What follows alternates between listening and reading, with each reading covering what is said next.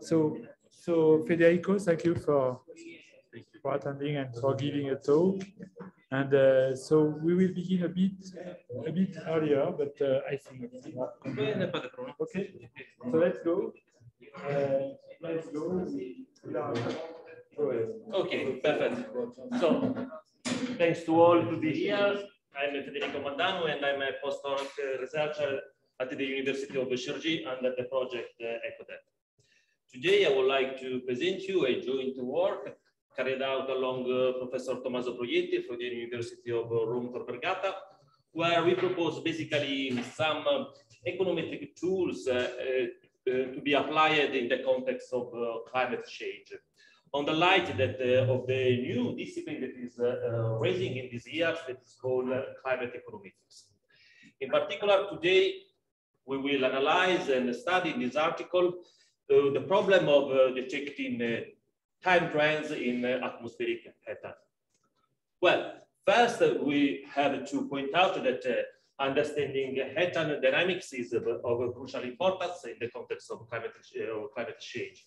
This because head-on, which is an hydrocarbon, affected the distribution of ozone in the troposphere, and the formation of ground level of ozone has pollution effects on the air quality and the damage ecosystem. On the other hand, ethane is an indirect greenhouse gas, which affects the atmospheric lifetime of methane, such that ethane emission can be used as a measure of methane emissions. And since methane is released in the atmosphere by both natural events and anthropogenic activity, while ethane emissions do not have any significant natural sources, we have that by monitoring ethane levels, we have the occasion of measure in a much more accurate way the human contribution to the abundance of methane in the atmosphere. And methane is one of the main direct greenhouse gases. So, according to the main literature, we have that ethane emission in the northern hemisphere may be mostly attributed to the production and the transport of oil and natural gas. According to the estimates in the paper of Helming et al. 2016, we have that biomagic and biomass burning emission accounts for about 22% of global ethane emissions, against the remaining 78%, which is attributed to anthropogenic activity. An increasing on ethane trends has been found in the troposphere during the period from 2009 to 2014, with a peak in 2015.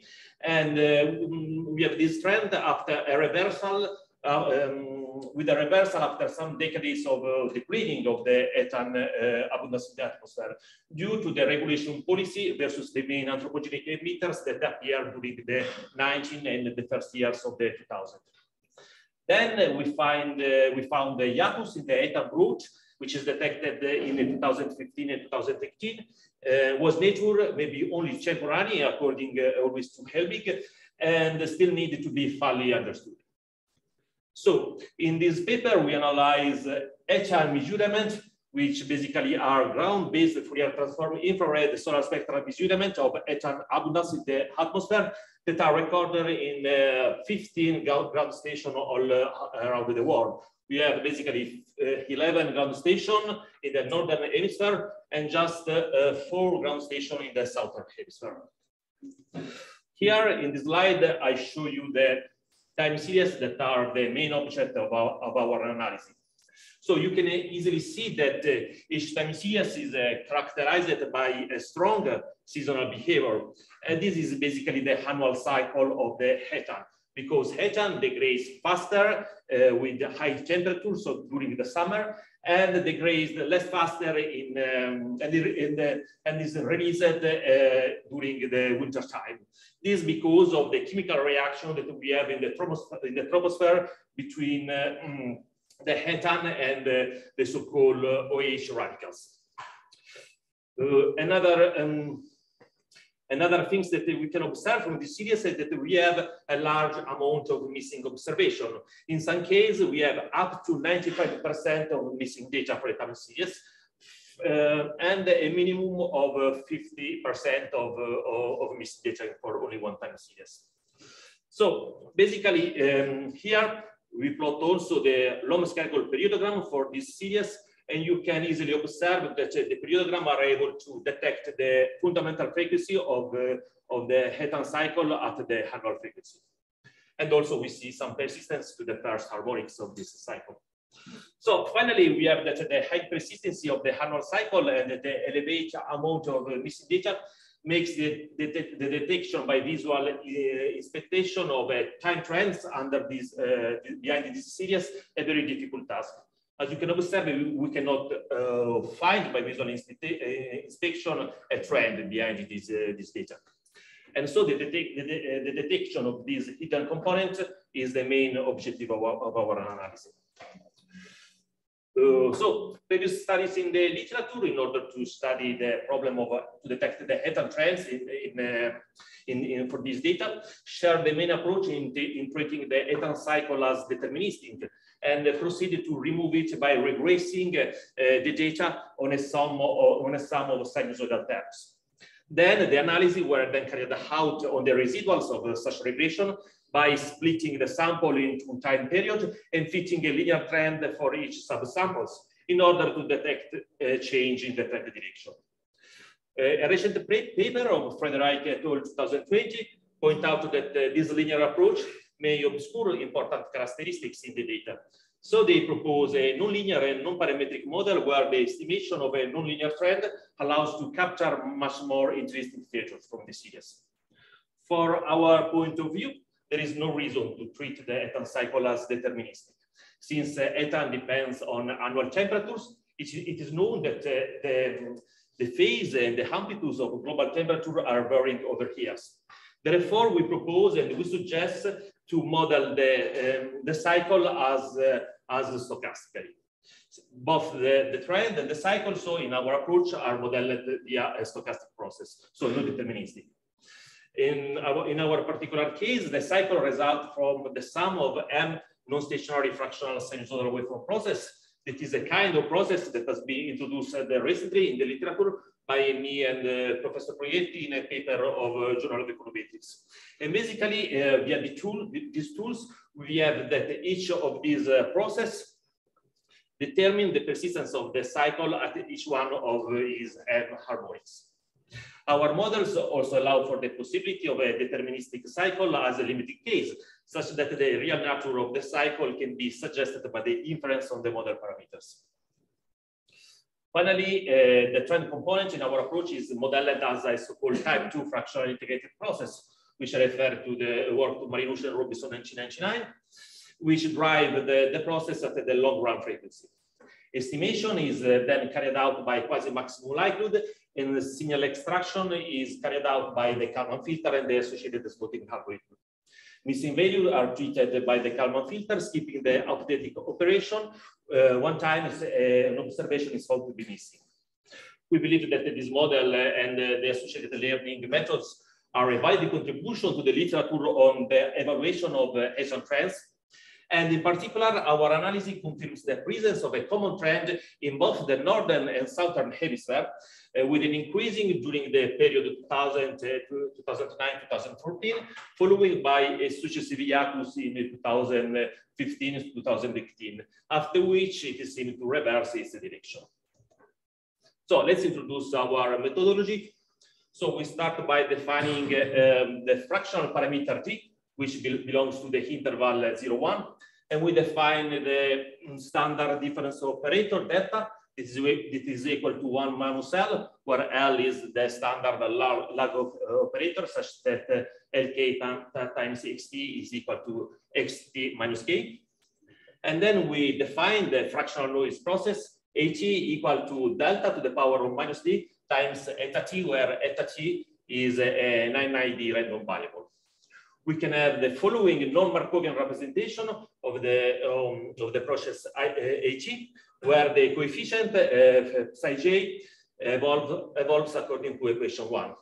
So basically, the fractional parameter t measure in some way the persistency of the process, or if you want, the memory of the process, such that if d belongs to 0,1 alpha, then the process is a long memory under stationarity, and the autocovariance function exists. In the case d belongs to 1 alpha and 1, then the process is non-stationary, and the autocovariance functions does not exist. we want, in particular, to study this case where we have a non-stationarity. For this, in our assumption, D belongs to the interval 0, 1. And so both the stationary and non-stationary scenario are allowed. Well, we can construct the so-called type 2 fractional noise process just by truncating these infinite sums at the index t-1, such that the type 2 fractional noise process is defined by equation 2. In this case, notice that we can add a constant term to our main equation, that is A0, such that the A0 basically represents the rest of the infinite sum. So basically is our initial state of this process. At the end, the model is specified in equation 3, where basically xt represents our atom time series. A0t is the trend component, that is a type 2 fractional noise process, and psi-t is the cycle, which is given by the sum of m psi-gt component. Each psi-gt component is a non-stationary fractional sinusoidal waveform process, which evolves according with the equation 4. Basically, if you see equation 4, you see that psi-gt basically is a stochastic sinusoidal wave, and the parameters that regulate the phase and the amplitude of this wave evolves according to two independent fractional noise process. Basically, so the fractional noise process, this long memory process under non-stationarity, is the main ingredient of our model, and basically it able to capture the persistency in the data at each one of the frequency, both the frequency of the cycle, so the harmonics of the cycle, both the zero frequency that give our trend. Basically, the assumption of our model are completed by assuming that all the disturbances, epsilon t, eta 0t, and eta gt and eta gt star are mutually uncorrelated. Well, estimation of the model parameters is carried out by maximizing an approximation of the true Gaussian likelihood, because we cannot maximize directly the true likelihood, because both for the presence of a large amount of missing data, and also because the inversion of the covariance matrix may be very intensive when we are close to the non-stationary case, also may be impossible. Our model can be represented in a state space form, and the likelihood can be evaluated via the support of the Kalman filter. Because, as I said before, the main ingredient of our model, that is the fractional noise, a non-Markovian process, then we will have a state space representation that is infinite, such that we have to find a Markovian approximation of our fractional noise process. This sorry, like with the red one? Like this.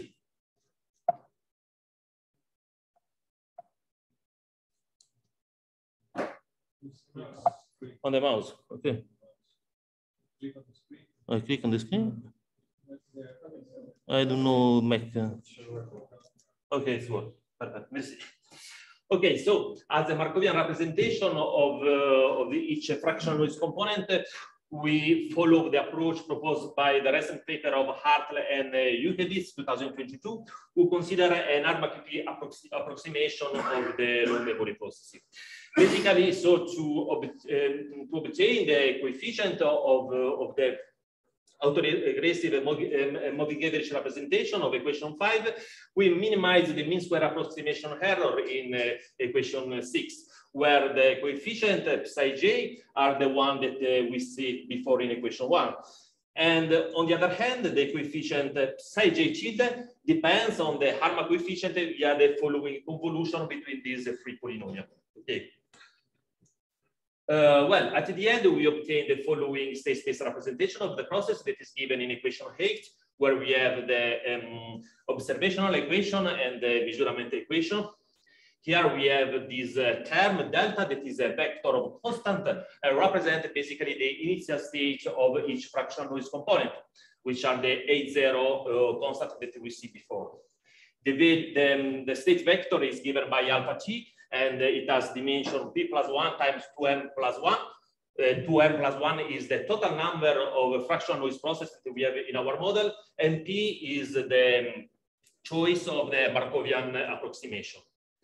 The value of the other matrices are given here in equation 9 and in equation 10. I know that it could be a little difficult to understand immediately by visual inspection, but basically, for who is familiar with the Kalman filter literature, we are just using an Arma-Piku representation given by the book of Harvey, 1985, about forecasting with state space models.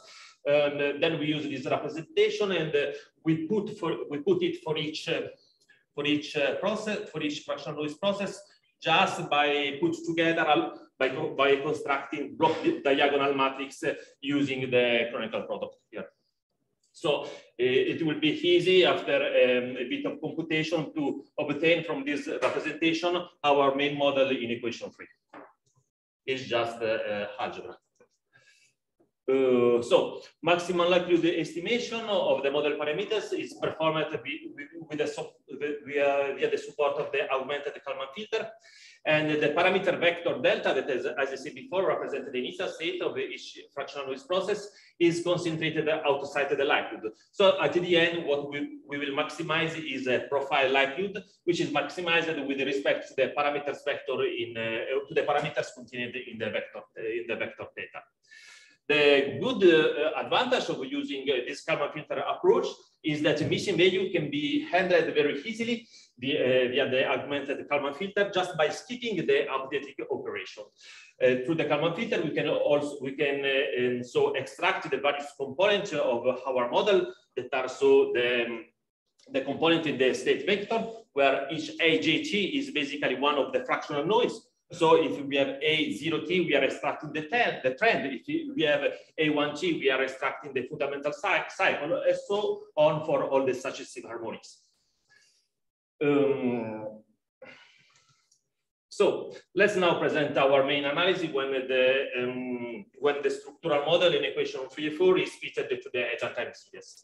One of the main issues concerning the stagification of our model is the selection of the end harmonics. So which harmonics of the cycle we have to select?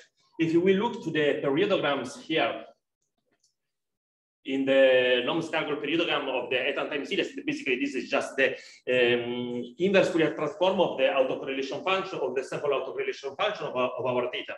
So how many harmonics we can say that we have here is not easy to know. For instance, the non-scalar periodogram here indicates like 9 harmonics, but maybe it could be that some harmonics can hide some other in this representation. Is always a biased representation of the true persistence of the process. So we adopt the following recursive procedure. Basically, we estimate until 10 models, starting from M, number of harmonics equal to j plus 1 for j equals 0, 1, 2, since to 9. And we start by estimating just the fundamental harmonics at the beginning, that is lambda 1. And then we proceed by adding at each step another harmonic. If by adding another harmonic, we obtain an increasing of the maximized likelihood, then we keep this harmonic in the analysis. Otherwise, we proceed forward and we discard it. For what concerns the Markovian approximation of the long memory processes, we set phi is equal to 3. So we will use an ARMA-free approximation of each fractional noise process. And this approximation has been found very powerful by Hartland and Ukenis 2022 in approximating the long memory of a fractional noise process. So let's see the result of our analysis now. So basically, these are the parameter estimates. I don't know if you are able to see this number, maybe not, but I just shortly say you what they means. Basically, what we find is that the memory parameter that measures the persistency of the trend, so at the 0 frequency, is found to be non-stationary. So for all the series, basically we have a non-stationary component that drives the trend of the eta series. On the other hand, concerning the cyclical component that concerns the frequency that go to 1 and so on, then we find that first, we do not find in many cases significance about harmonics after the fifth harmonics. Just in the case of the Bremen and the Ricubetsu series, we have a significance after the fifth harmonic. On the other hand, we also find an estimates of the memory parameters that are basically almost all under the threshold of 0.5. This means that this suggests us that our series, our HN series, are driven by a stationary stochastic cycle. And this is one of the main conclusions. Let's see some residual diagnostic. Here I put the periodogram of our residuals for each series. You can observe that no residual periodicity can be found in our residuals. I also show you the sample autocorrelation of the residual, and you see that in almost all cases, the residual appears to be very weak correlated. This means that our model provides a good fit on the HN series. We just find some correlation at the first line for the Lagrangian and the also Bonis series. Then here I also show you the cuckoo plot of the residual. So we are not very far from a normal distribution for the residual. Of course, you can complain that we have, in some cases, strong form of asymmetry and of leptokurticity. This is because probably our model is not able to capture perfectly the heteroscedasticity that we have in the HN series. Finally, I also show you here the extraction of the cyclical component. This is one of the main results that we have new with respect to the previous literature. What we found here is that the cyclical component is raw, so is not smooth like previous studies claim, and so is not a deterministic component. And finally, we have the main output of this paper, that is the extraction of the HN trends. So one first comment is that if we observe the trend in the northern hemisphere, we found a common peak around 2003. This we can find in the series Ricubetsu, Hallesund, Kiruna, Zagspitze, and Thule, for instance. This peak in 2003 can be probably explained by the big fire in Siberia that take place during 2003, and it is maybe the largest fire in the recent history. So the large release of biomass burning emission creates this peak in the HN series. Another common behavior that we can find in this trend is this growing dynamic between 2008 and 2014 with a successive peak in 2015. You see that this dynamics is common for the Bremen, Eureka, St. Petersburg, and almost all the Northern Hemisphere trend. Okay, how we explain this dynamics? Well, this dynamic is not very new because has been cited by previous analysis, and basically it was attributed to the oil and natural gas production in the United States. If we look to the monthly United States natural gas production and crude oil production, we see that this time series makes the same dynamics. So we have a growth between 2009 since 2014 with a peak in 2015. And then we have also another peak in 2020. Probably this is related to the COVID crisis that blocked the production. If you put together all the northern and southern hemisphere trend in this daily average, so we see that the red line, that is the northern trend, is able to capture the 2003 peak, that is the peak related to the boreal forest fire, along with the trend growth between 2009 and 2014 and the peak in 2015, related to the production of oil and natural gas in the United States. Another thing that we can observe here is that if we concentrate the southern hemisphere, that is the blue line, the blue line here, we see that we have a similar behavior. So this trend is increasing along with the northern hemisphere trend, but with a sort of July. this probably suggests that the dynamics of ethane in the northern hemisphere are probably affecting also the southern hemisphere via inter-hemisphere transport, which is one of the main source of the ethane abundance in the southern hemisphere. Well, so for what concern also the southern hemisphere, if we see our initial map, if you remember, our ground station in the south hemisphere was more concentrated in the around the Australia region. So basically, the various peaks that we found in this southern hemisphere trend, maybe that are more than the one that we find in the north, can be mostly attributed to the bushfire season that we have in Australia each year.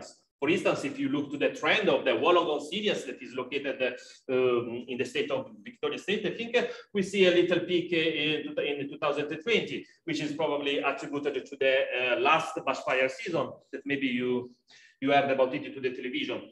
And the peak around 2007 in the Lauder series is could be probably attributed to the Great Divide fire, that is the largest fire in the story of the Victoria State. So let's just draw some conclusions. So with this paper, we try to provide a good tool to investigate on the trend dynamics on ethane time series. Notice that in our model, the linearity assumption is preserved. And this allows for an easier implementation of the analysis with respect to other approach available in the literature. For instance, I refer to the nonlinear methodology proposed by Frederick et al. 2020, without any drawback in terms of accuracy of the results. We saw that our model is able to capture much hidden characteristics from the data.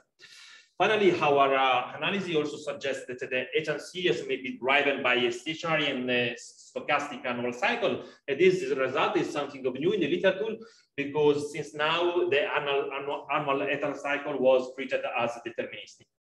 Finally, we found a common pattern in both the northern and southern hemisphere, which seems that these ethane trends seem mostly driven by the exploitation of oil and natural gas in the United States. And what is happening in the United States, it probably suggested that from the analysis that is affecting the dynamics on ethane all around the world. This was basically all. So thank you for your attention.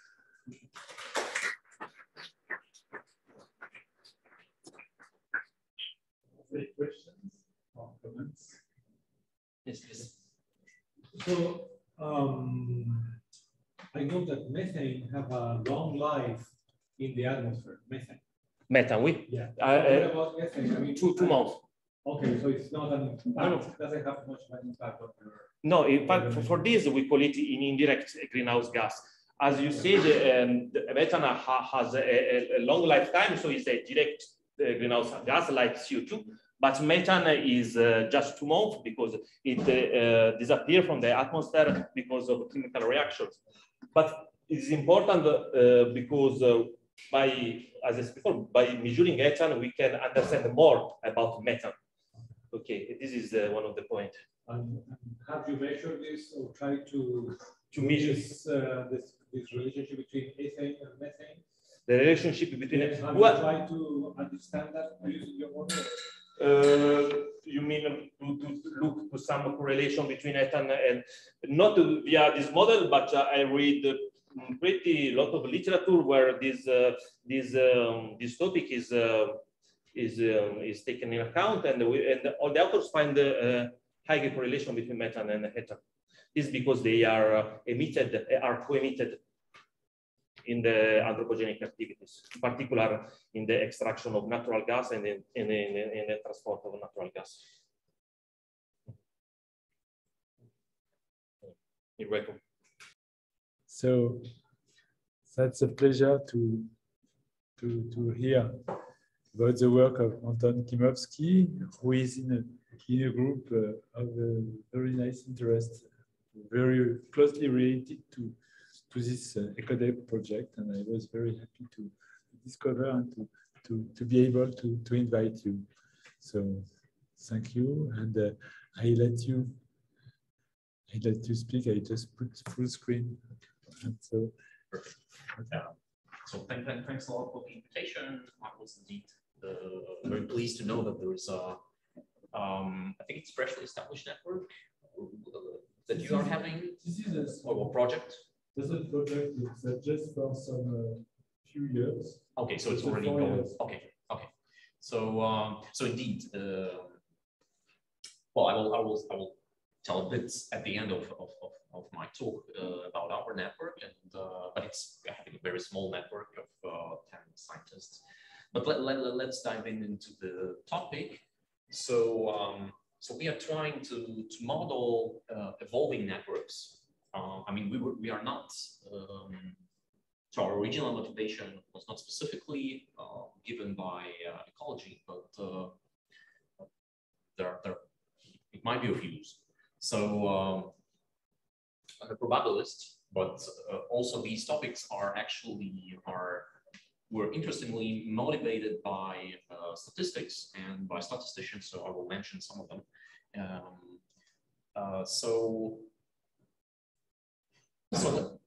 So there is this need to study large networks, complex networks, and one needs also to do estimation, for example. One has to have some parameters to estimate. And so actually statisticians were excited to have some limiting objects for large networks. And apparently they're being estimated. So let me just introduce this probabilistic limiting objects of large networks. So we're sort of letting the size of our network tend to infinity, and we would like to sort of describe this limiting object. Okay, so let's start with finite graphs, and so I hope this is readable. But so this calligraphic GN denotes the set of all labeled simple graphs on n vertices. So these are finite graphs, so all possible. And we would like to, I mean, there is a standard sort of encoding of these objects via adjacency matrices. So these are just matrices with entries 0 and 1, depending on whether there is an edge in the graph or not. And our question that we are so far would like to address is how to describe a partial address, because there is, as you will see, there is no definitive answer. So there are partial answers for specific classes of graphs. How to describe the n large limits and of these objects and the limiting objects. So one way which leads to this limiting objects called graphons is to embed this adjacency matrix into a set of bivariate functions on unit squares, or linear space part 2. So we are looking at functions on the unit square 0, 1 times 0, 1, mapping it to the interval 0, 1. We assume that they are symmetric, so this because we don't care about the sort of direction of the edges. So we're looking at the symmetric graphs, but I mean this is not a sort of essential constraint. But how do we encode the finite graph in terms of such a function here? So we just basically split up our. So let me just do it by example. So let's consider this graph with 6 vertices, for example. And so what we do is we sort of consider equipartition of our unit intervals over here into, and then this induces the partition of the unit square into this little squares, so the sticks for this specific graph. And then we just mark them, let's say, in black if there is a corresponding edge between the respective vertices. Okay, so there's kind of checkerboard pictures or black and white pictures that we are looking at on this interval 0, 1 times 0, 1. So this is the embedding. And now the question is, so how can we describe the energy limit of these objects? So to do this, we need to introduce, or one can introduce several distances, or actually a lot of distances, and other notions of convergence, but many of these natural ones actually coincide. So one of these is the cut distance. So this is just the distance between such two functions. This is the supremum over two subsets S and T. And so we are basically measuring the absolute value. Well, the absolute value is written outside of the integral, so it's just the integral of the difference between these two bivariate functions. So, and we take the supremum over all such subsets. So it is natural to work actually with unlabeled graphs, but in terms of this bivariate functions, this unlabeled graphs correspond to following sort of equivalence in terms of measure preserving bijections between the intervals. So let's let sigma to be the set of all measure preserving bijections of the interval 0, 1 into itself. And let's declare two such bivariate functions equivalent if they basically are sort of the same up to this bivariate sort of isomorphism, meaning that we sort of apply the same bivariate sort of transformation to both coordinates of the function.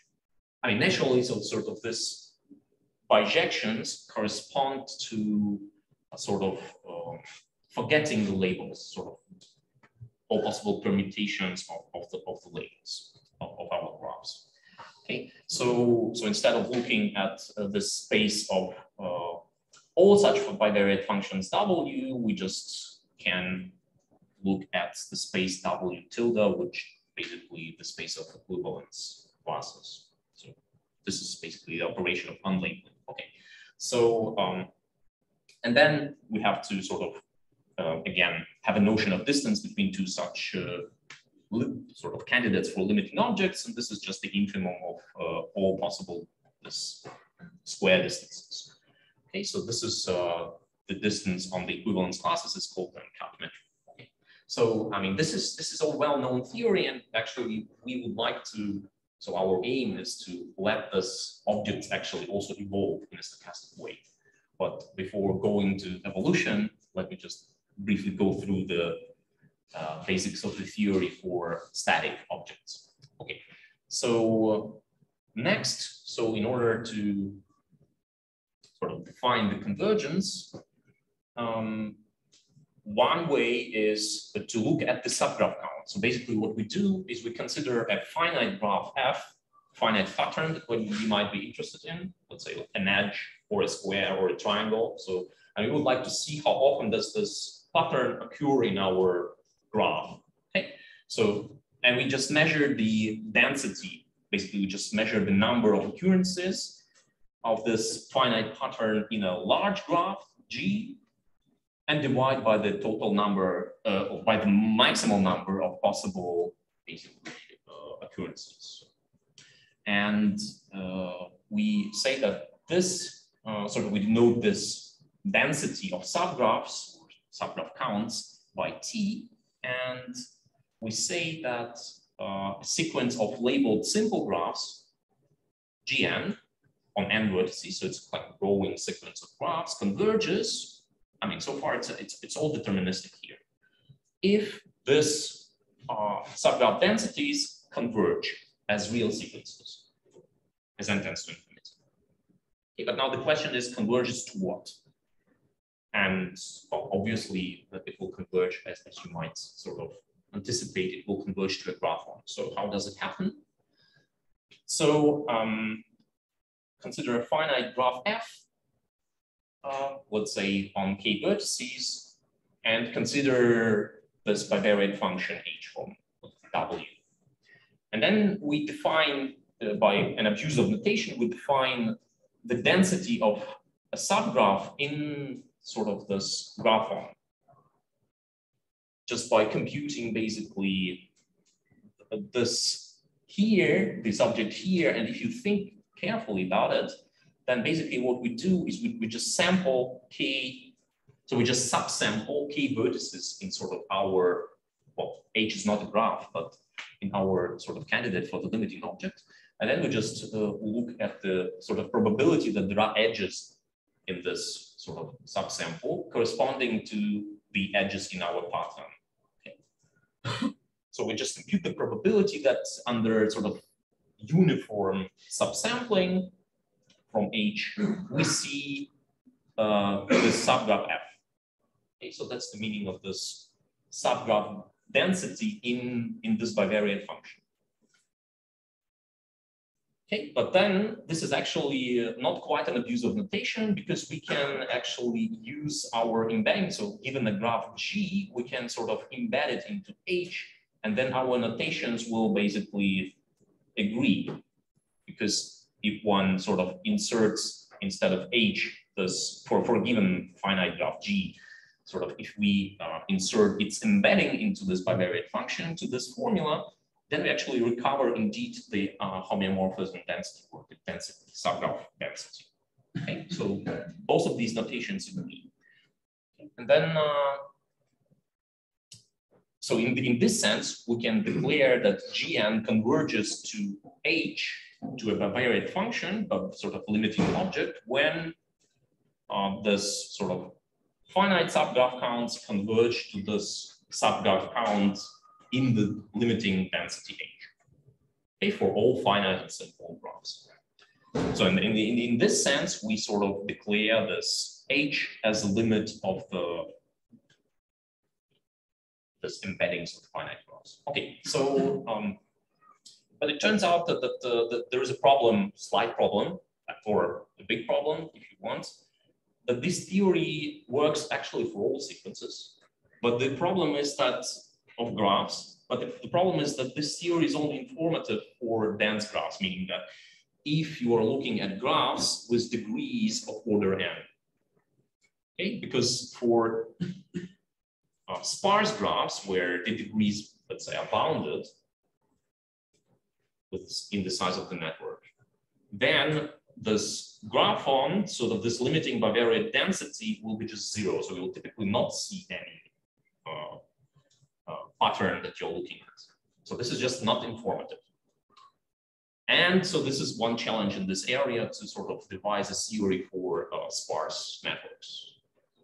Okay, but let's, so how I'm actually doing on time. So when did I start?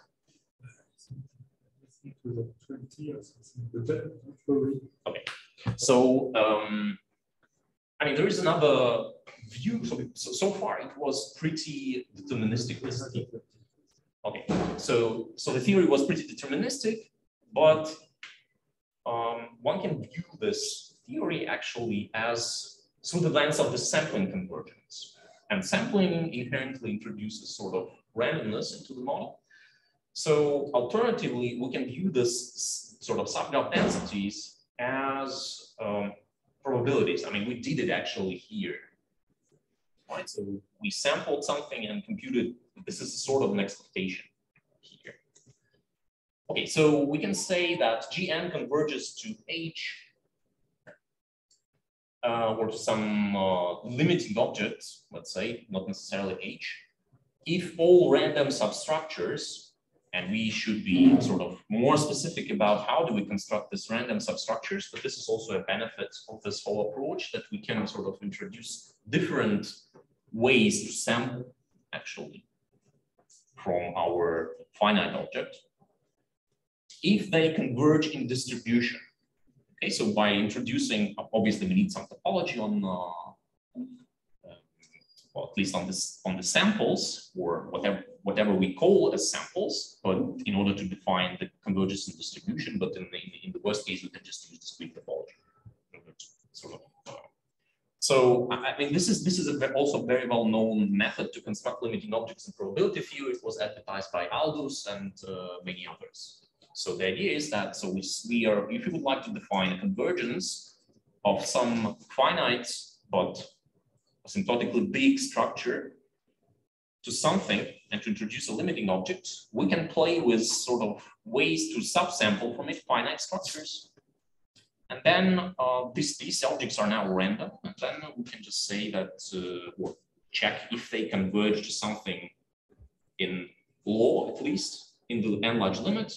And then this might suggest sort of a way to define these limiting objects. And in fact, sort of we did it right now on the previous slides. So, and that's basically the sort of recitation of what we did, but now in probabilistic terms. So if you look at a sequence of graphs, let's say on n vertices with some edge sets, and then we sample some, let's say, k vertices out of this n uniformly at random for simplicity. And one can play with this sampling. And we introduce the natural sort of induced subgraph spanned by these vertices. And sort of we say that this GN sampling converges if this subsamples, now as random graphs, converge in distribution. And turns out that this is actually exactly what we did on the previous slides. And note that sort of there is another good thing about at least this specific sort of subsampling method is that these subsamples are exchangeable in this sort of matrix way. So if you exchange rows and columns using the same sort of relabeling, then in distribution, our subsample will stay the same. Okay, so this is an exchangeable object. People in statistics like it very much also, and this was also motivation probably for statisticians like Crane also to look at these objects and for others. So it's sort of here is a short summary of results. So it's just not exhaustive. So there's actually a body of literature on this graphons and also on the statistics side on their estimation. So basically, let me just state that all these statements here are equivalent. So GN converges, sort of this embeddings is a Cauchy sequence in this metric that we introduced in this box metric. Sort of these subgraph densities converge as real sequences, or the statement that there is a double sort of the limiting sort of graphon and the densities of finite graphs converge to the density of a pattern in the bivariate function, or GN is a sampling convergent. So all these statements are equivalent. Well, some metrics or some matrices are better than the others, but well, at least sort of it's nice that this box metric turns this space of graphons into a compound space. Okay. So, but now, as I said, so our actual aim is to let this graphs evolve. So we would like to consider dynamics of random graphs, sort of GN, depending on T, and also would like to consider the n large limits. So one way to do this is, again, to look at graphons and as stochastic processes in some way. Okay.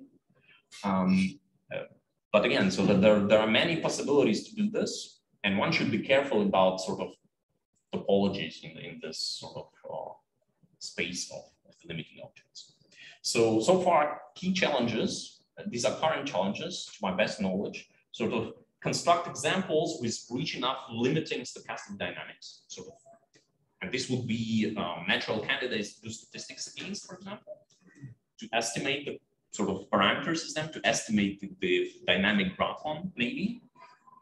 Okay, so that's the second point, but also the challenge is to construct a good theory for sparse networks, because these graphons are not informative.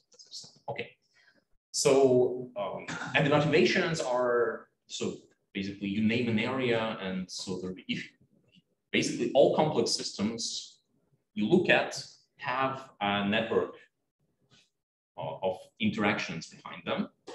And most of the networks are actually not stationary, non-constant in time, so they do evolve over time. So social networks, think of friendships, or about the recent pandemic where all our interactions were sort of cut, or most of the interactions were cut. So economic networks, but also in particular biological networks. Think about environmental changes, just evolutionary forces, also population genetics. All this induces sort of evolving structures, evolving sort of entities or forces which act on biological systems. Okay. So let me just cite some previous work and describe some of them which I was involved in and what we are currently doing. So just to be sure, how much time do I have?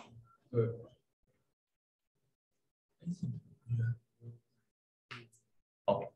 So okay. So sort of there is a lot of models of dynamical graphs for finite n. Okay, so it's sort of I mean, you just specify your whatever Markov chain, your transition probabilities, but the challenge is to construct rich enough limiting objects because you quickly, it seems, end up in some trivialities like deterministic dynamics in the limit because there's a lot of averaging takes place. In particular, if you look at this subgraph counts, so these are in some sense averages. And therefore, one has to be careful. And one attempt was to construct sort of a more broader theory by a statistician, Harry Crane, in a series of papers. So he has also a book actually on sort of limiting objects for networks, which also has a part on evolving networks.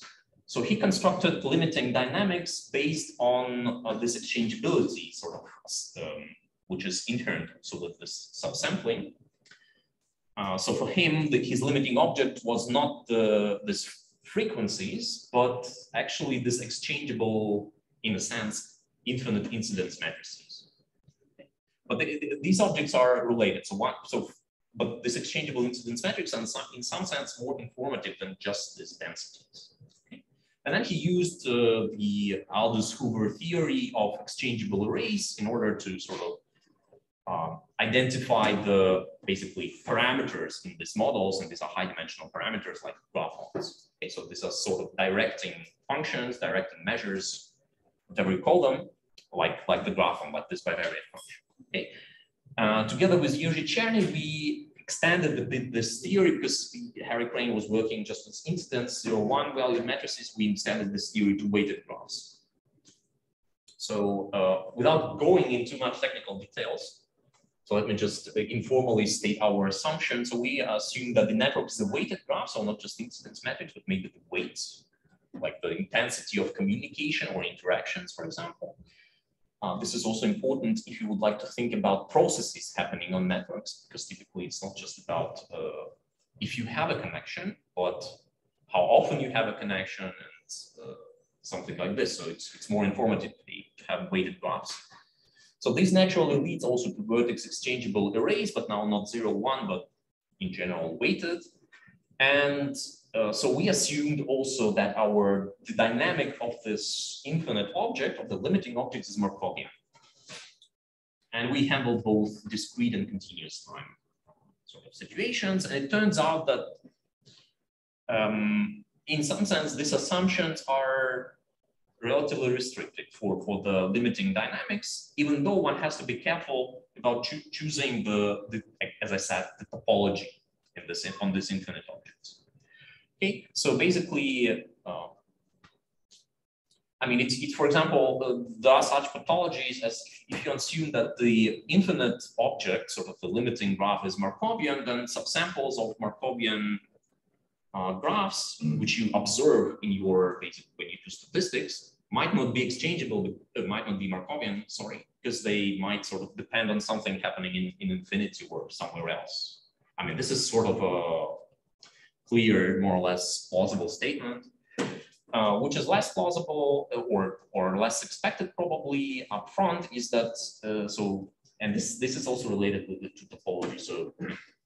So if we look at Feller Markov processes, then in continuous time, then actually this Feller property induces that also subsamples are Markovian.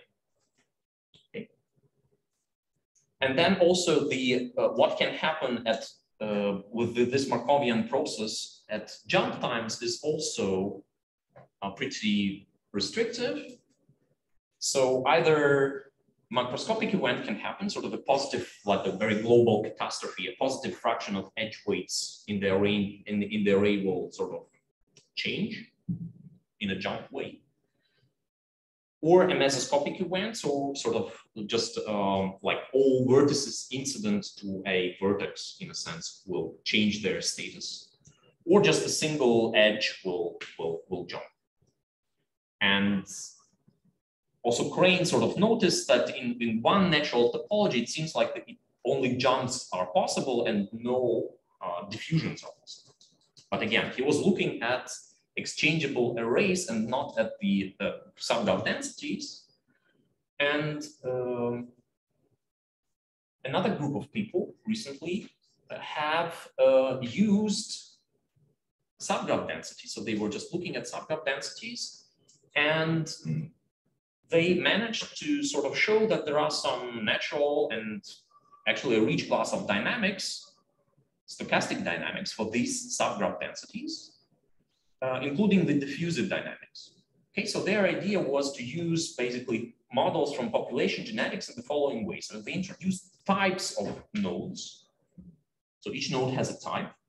In the simplest situation, just 2 types, but one can introduce infinitely many types.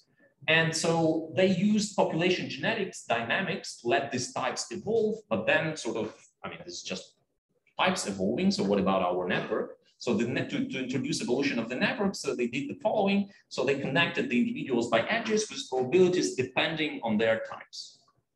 I mean, in the simplest situation, in this example, so we just take a Moran model.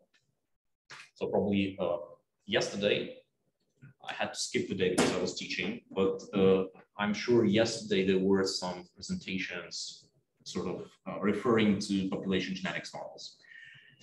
So if you consider n individuals, or what's a Moran model, so if you consider n individuals carrying one of the types, so it's in this sort of simple situations, just 2 types, 0 and 1, at rate 1, an individual draws, and he's sort of, in a sense, parent individual, and including, he can by chance also sample itself, and just copies the type of a parent. So it's just, he just assumes the type of a randomly chosen individual.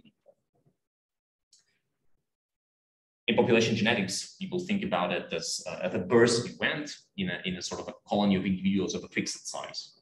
So, and then we just keep track of just the number of individuals of a given type, let's say 0. And then we rescale and sort of rescale the time and, in a sense, scale, just look at the density of this individuals of type 0, and then it's known that this stochastic process, this Markov chain here, Xn, converges to a diffusion process driven by the Brownian motion, and with 2 sort of absorbing, obviously, so there are 2 fixed points, basically, all individuals are having type 1 or all individuals are having type 0, therefore there are 2 sort of fixed points here in this volatility term. Okay, so this is Wright-Fisher diffusion. And this will be the driving sort of force of our network. So we do the following. So we sort of construct a network Gn on n vertices where we connect 2 vertices if the vertices I and j, for simplicity, have the same type. So with probability 1, they are connected if they have the same type. But one can also play with a lot of things here, including introducing additional sort of randomness, such that, for example, the probability to be connected if they have the same type depends on their, in some sense, fitness, or on the fitness of the type. So this must not be that simple.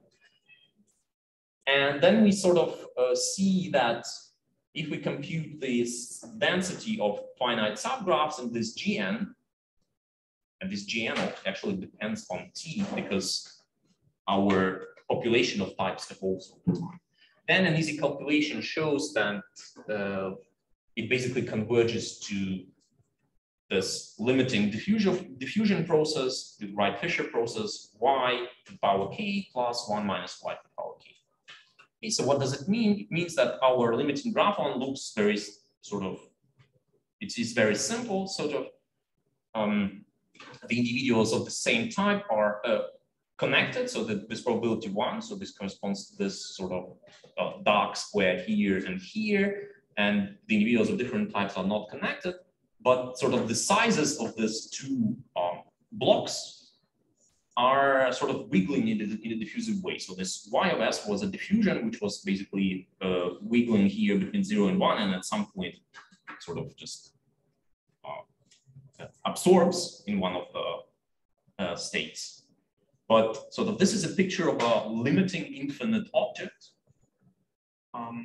with sort of a diffusive behavior. Okay, so this is, and one can play with the sort of connection probabilities. One can, instead of looking at two types, one can look at multiple types and so on and so forth. This is sort of a big sort of zoo, or relatively big zoo of models was already introduced in this paper. So, but let me just conclude with what we are basically, what with the further outstanding challenges, what we are doing now. So we would like to actually, so what the authors didn't do, they haven't written down actually the generator of the limiting objects. And somehow it also relates to the fact that they are, in some sense, cheating here a little bit, that they're just looking at the densities, at the projections of the real infinite objects and not at the object itself. And, well, the outstanding challenge about sparse networks, also in the dynamic situations, even more so, it's a challenge. Furthermore, it is important because networks is not everything. So typically, like infection processes, spread of pathogens happen on evolving networks. Think again about the ongoing pandemics. So one should look also at stochastic processes on evolving networks. And well, the last bit, I haven't been working on that one, but I'm very interested. And so if you are working on something related, so I would be very much happy to invite you to one of the workshops of our little network. So it's a network on stochastic processes on evolving networks. So it's a network of 10 researchers.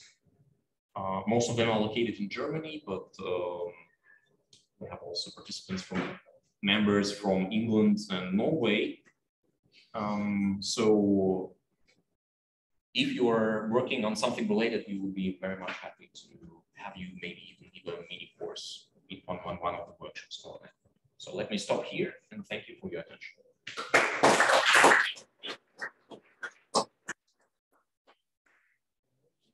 Answer questions.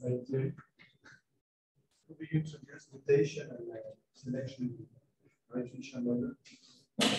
Well, in the usual way, I mean, there is a mutation and selection. That's actually an interesting thing to do because it will help you sort of, to have a richer, for example, equilibria. And this is, this is just usual way. You just can take the sort of, let's say, you can just say that the type 1 changes with some probability. So apart from just this copying dynamics, so that, for example, there is like in continuous time, you would say that at some rate, you just change your type according to some kernel to another type, for example. This is an introduction of mutation. So for selection, you can also introduce even fitness landscapes here. And you can sort of say that certain individuals are preferred according to be sort of sampled from, or you sort of typically get the types from fitter individuals, so they reproduce in a more sort of successful way. So basically you can just take any population genetics model, and this will induce a network model in a sense. Because you mentioned that they were not able to describe the dynamics of the limiting object. Well, in some sense, they managed because it depends on what you're looking at. So they actually sort of said, so basically they provided the formulae for all these subgraph densities. So if you give a graph, then you can sort of say with which sort of density it will occur in your dynamical model. And this is, for example, this probability. Yeah, but you fix this S, this time S, right? You fix time S, and then you looked up to that time or something like this. No, I mean it's also stochastic. It's even in I mean it's sort of in distribution in the sense of processes. So it converges even in a path-wise sense. I mean, sure, it is a stochastic process. It's measurable with respect to filtration up to current time. So all you have to know in order to sort of go forward. I mean, it's a diffusion. It's a Markovian process in particular. So yeah. So when you talk about the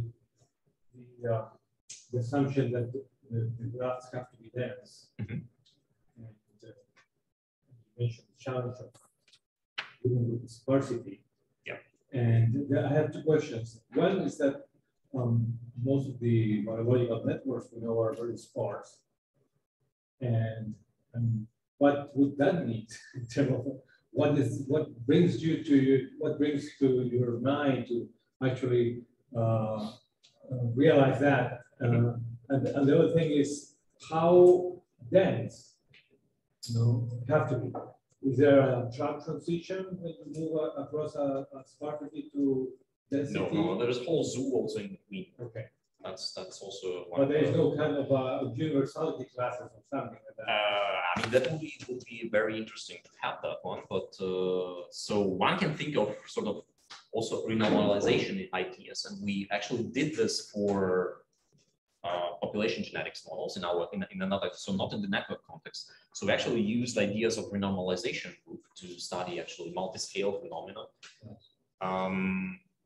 So this can also be probably done here, but it is, well, I mean, this is all with the caveat that this hasn't been done yet properly.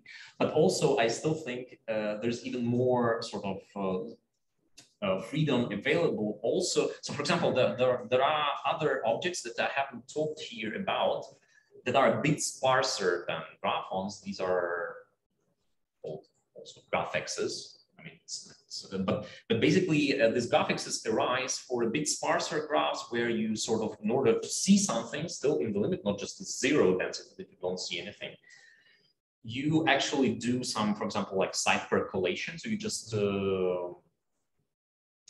change your sampling procedure. So you can also play with sampling procedures and you will get other a bit richer objects, but it's still not really sparse where you have just in expectation that's finite number of individuals. But for these situations, and that probably also comes to your first part of the question.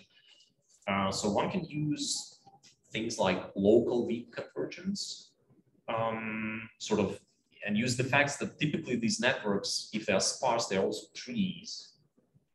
Sort of you can try to find, like, approximate these networks by trees locally in this sense. So you can say that locally, what you are looking at is a tree, and then you can start from there. Be sure to, I mean, your image, an example of such a graph would be if I take the Erdős graph with B equals to C divided by N, this would be something like this, or yeah. So this graph, yeah, exactly. So this graph is a sparse graph. In sort of on average, you have like C neighbors. And so the graphon limit of this graph is just zero density because you won't see any basic patterns. But you can use this local weak convergence method. You can say that if you look at distances of logarithmic order in this graph, then what you see is basically a tree. So you don't see any loops.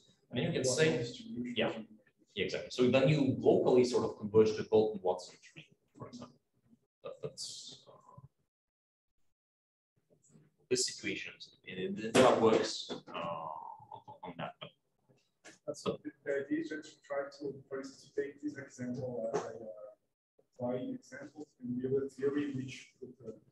Yes, the idea is to build theory for this dynamic limiting objects. But again, so I don't think there is like a unifying big theory for all this. So there is a whole zoo of sparseness. But this is a very relevant question, whether there are some universal objects. And I think this is a multi-scale issue. So one has to take into account that there are sort of structures appearing on multiple scales, you have to take many scales.